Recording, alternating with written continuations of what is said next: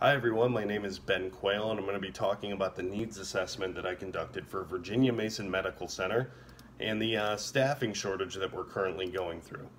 So if you look at the outline, I'm going to be talking about why I conducted this. I made a survey, going to share some of those results, got a few statistics that kind of back up what's going on with this staffing shortage, some solutions I came up with, and then a brief follow-up. So, Virginia Mason Medical Center, we're located up in Seattle, Washington. The last 3 years, it's been rated one of the top 50 hospitals in the U.S. By Health Grades. And the diagnostic imaging department there has been steadily losing people since February with no real end in sight just yet. So, the objective, or why I did this, was just to kind of find out if it's affecting patient care, and then find out if it's actually affecting employee morale and their well-being, and then to determine if it's more cost-effective to continue to let people work overtime or just, offer new employees sign-on bonuses. So the survey I put together, it consisted of 15 questions, and the questions asked things about, do you work overtime? What's the morale of the department like? Have you ever called out sick for work-related fatigue? Or is this affecting patient care? And do you feel valued as a whole? I gave the survey to 10 people, and only 8 of them gave me back the survey, so my sample size is 8 people. And right off the bat, unanimous answers. 100% of the people think that the department is understaffed, so it's not just me. 100% of the people think that it's contributed to longer patient wait times. I actually have stats to back that up. 100% of the people think that the department would benefit from hiring more per diem employees. Currently, we only have 3 per diem employees, and even if they worked every day, this is not going to solve our staffing shortage. 100% of the people believe that it's affected employee morale negatively. So if 100% of the people think that morale is down, it's down. And then 100% of the people think that we could be more efficient with better equipment. There's still some key areas in the hospital that still use CR equipment, and an upgraded DR would be nice. And if you look, just a couple of other interesting things, is 75% of the people think that we're understaffed at least 5 days a week. A lot of people said every day, but the general consensus is kind of that it's just the weekdays are really bad. And then everybody said that they at least sometimes get more work than they can handle. 63% said that I sometimes get more work than I can handle. The other 37% said that they often got more work than they can handle. So everybody agrees on that. And if you look at the next slide, I made a couple of little charts that I found interesting.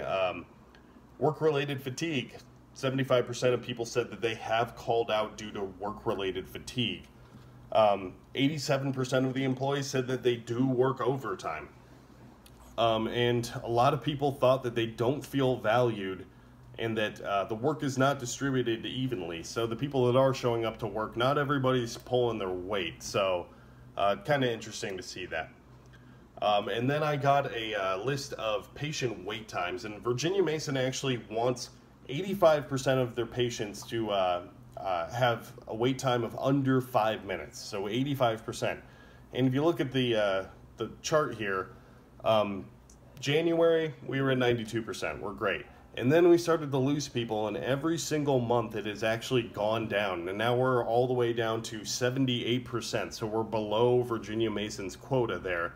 And June is not completely compiled, but it's looking to be even lower than that. So patients are having to wait. Maybe this is detrimental to patient care, but I have the stats to back up that patients are waiting longer than they should.